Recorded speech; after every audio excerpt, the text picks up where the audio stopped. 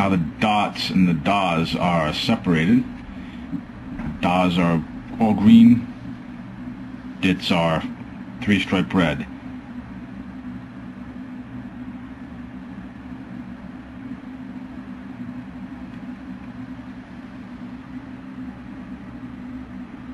The next thing I have to do is figure out, let's see, for a 5x7 matrix I'd need 35 control pins.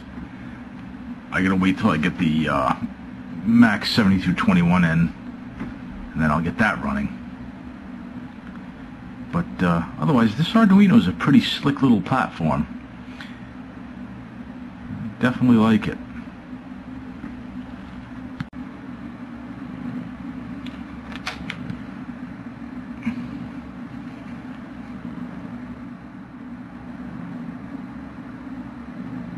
I've kicked the speed up.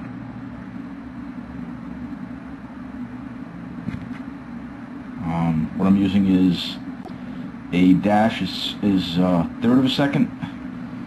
A dot is 0.15 of a second, less than a third of a second, half of that. The inter-element gap is only 50 milliseconds, and then 75 milliseconds for character. So it's a little faster.